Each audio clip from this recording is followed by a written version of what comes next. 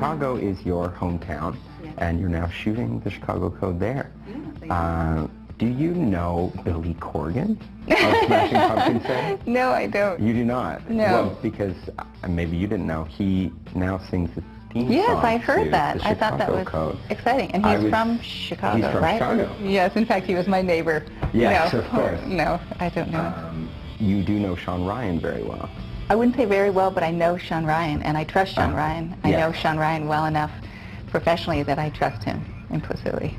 And so you worked together on Lie to Me, yes, as well as this project. Right. How did you guys meet? And well, I had done a couple episodes of Lie to Me prior to Sean's arrival, and then when he came on board, we had a meeting and we discussed the character a little bit, and he said, you know, basically thanked me for my contribution to the show, and was hoping to continue the character.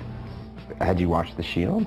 Have you watched The Shield? I don't really watch TV, to be honest. Have you ever seen the hit show on global television, The Chicago Code? It's great.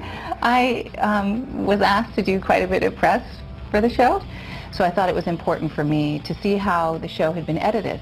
I thought for this process it was probably important to see what everybody else was seeing. Well, and so coming from the L Word, I'm wondering what the atmosphere is like on set, because it's a bit of a dude fest on the Chicago Code, and clearly that was not the case. Right. The Chicago Code is definitely a dude fest, and I am at every moment grateful that I grew up with brothers.